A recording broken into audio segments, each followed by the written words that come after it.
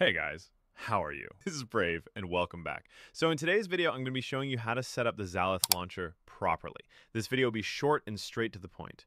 Before starting the video, if you're new on my channel, don't forget to subscribe and like. First, you have to download two applications. One is Zalith launcher itself and the other is called MOBILEGLUES app.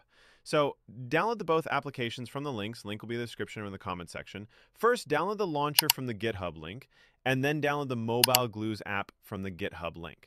After downloading both, you have to open the MOBILEGLUES application. As you can see, I've downloaded and installed it. So just open it. So now you have to click on here, like Modify Renderer Settings. Click on the Modify Renderer Settings here. And then you have to click on OK.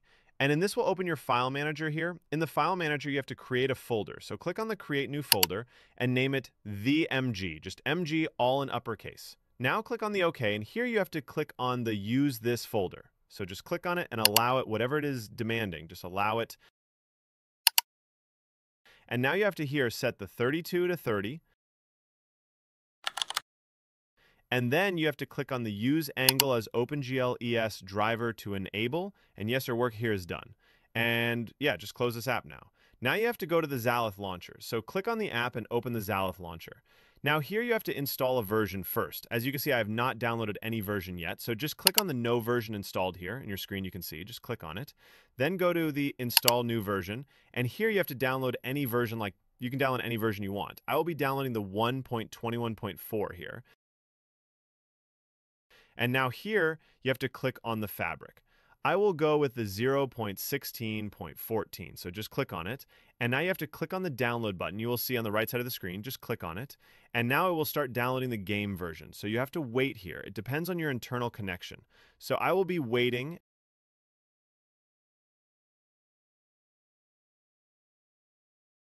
As you can see here, our game has been downloaded. So now you have to add an account. So click on Add Account. And now you have to click on the offline account, and you can name the account whatever you want. So I'll be naming it Brave. And yeah, I will click on the next and then click on the login. So it is like logged in here. As you can see, just click on return and your account will be logged in here. Now you have to do some settings here, okay? So to do settings, you have to click on the setting button. You will see on the top right corner. Click on it.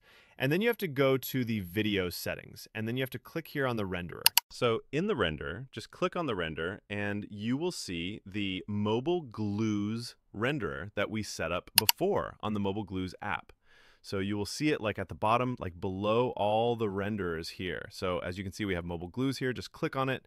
And now you have to select MOBILEGLUES. As you can see, it has been selected. Now go back and you will see resolution. So in resolution scaling, you have to set the resolution lower as possible. So I will be setting it like here, like 1270 and 560. Now click on the Enable Sustained Performance mode and enable it.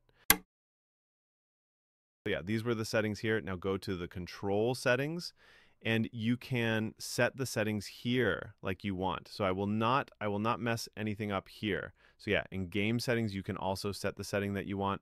These are the like default settings and they will be good. Now I will go back to the home and I will launch my game. Just click on launch and just click on confirm.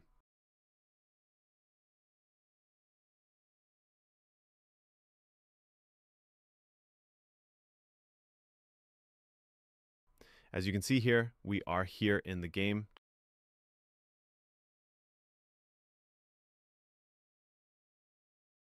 Just click on the single player and create a world.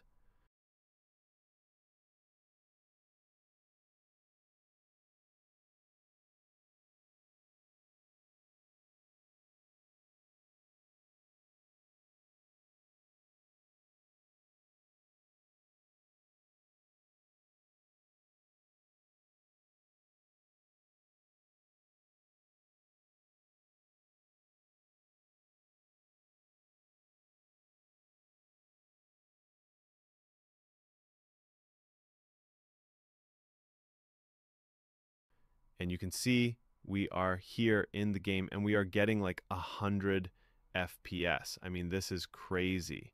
As you can see, we are getting like 54 FPS now, 72, 109, and 96. So these are like stable FPS, as you can see. So I hope you all get the same FPS. And yeah, this was today's video. See you in the next video. Till then, have a nice day. Take care, and don't forget to subscribe.